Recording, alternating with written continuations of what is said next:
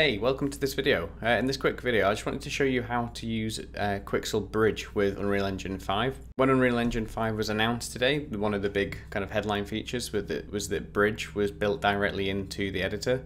And it took me a while to find it at first and kind of figure out how it all worked. So to use it, once you're in Unreal Engine 5, I'm just in a default kind of project here, you can come up to Content and then click Quixel Bridge.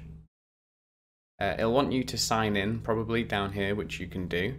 And then if you go to kind of an asset, you can see I've downloaded a couple here. Here in this drop down, you can choose your quality, so you can get low, medium, high, or nanite. So what you can do is you can go say you want the low quality version of this rock, and then just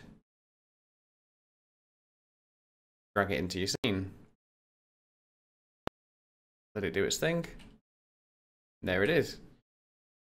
If you want to what you can also do is you can go down here and press the add. Once it's downloaded, go to the medium quality.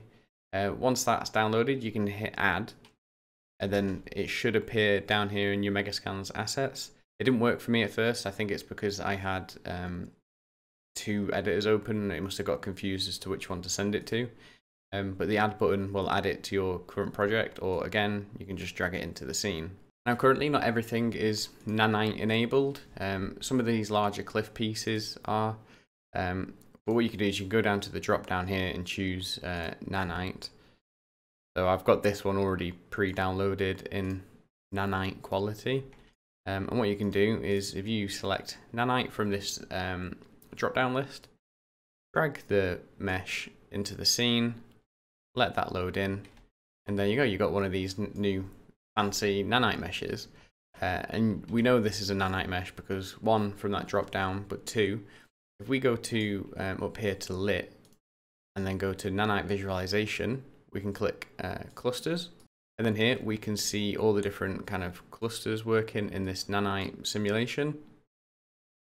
And the way that works is that the closer we get, you can see that the closer we get, the smaller these clusters get, and then the further away we are, they kind of congeal into bigger and bigger clusters, so there's less information for the system to draw. You can also go into the nanite visualization, go to triangles, and we can see that again, but on a much smaller scale, so we can see the individual tries, and then as we go out you can kind of see that effect of them adapting based on how far away you are from the mesh.